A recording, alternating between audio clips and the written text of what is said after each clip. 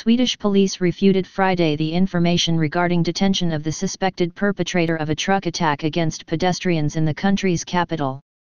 Earlier on Friday, Swedish Prime Minister Stefan Löfven said that Swedish police detained a suspected perpetrator of the attack. No one has been detained so far, the statement said. At least 3 people were killed and dozens were injured in Stockholm earlier on Friday when a truck rammed into a crowd on Drottninggatan, Queen Street, a major pedestrian street in the capital, according to Swedish media reports.